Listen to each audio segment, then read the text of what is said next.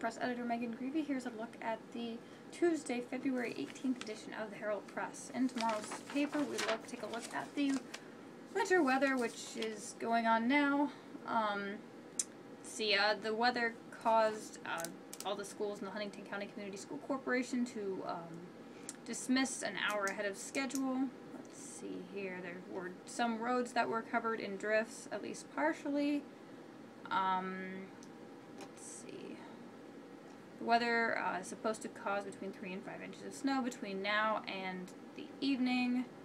And there's also the possibility of a mix of snow. Some parts of the counties will get snow and sleet, and then it's supposed to rain later in the week. It's just a continued winter mess. So be careful driving. If you don't have to go out, don't. And just be safe out there.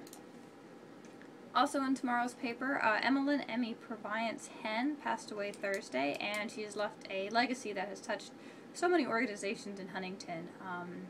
This lady was involved in the Boys and Girls Club, the YMCA, Tri Kappa Chi, Dan Quayle Museum. She was instrumental in Restore the LaFontaine Hotel. I didn't know her personally, but she sounds like an amazing lady. So her funeral is actually tomorrow, and a lot of people we talked to said, she was a great lady. She was very, a big asset to the community, and they're very, very sad to hear that she has passed away. She passed away at the age of 87. So for more on her life, check out tomorrow's paper. Also in tomorrow's paper, the Relay for Life is kicked off and is looking for teams. That event will be June 14th and 15th at Creekbaum Field.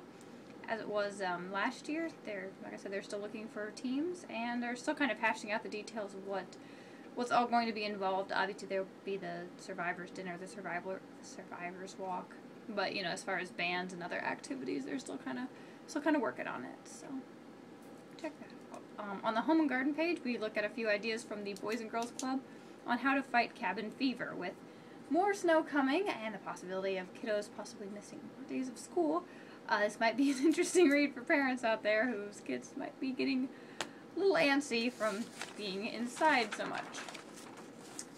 In sports, the Huntington University men are set to play the University of St. Francis Tuesday at 6:30, and then they host Taylor at 3 p.m. on Saturday.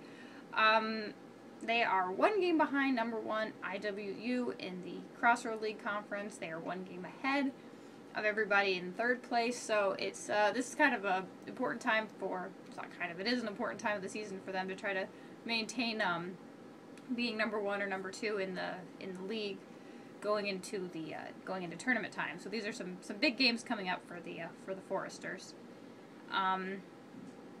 On Saturday, both the men's and the women's teams played Grace College.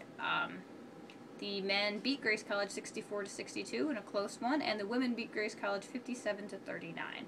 So recaps of those stories are in tomorrow's paper. That's a quick look at tomorrow's paper. We hope you pick up a copy and stay safe out there.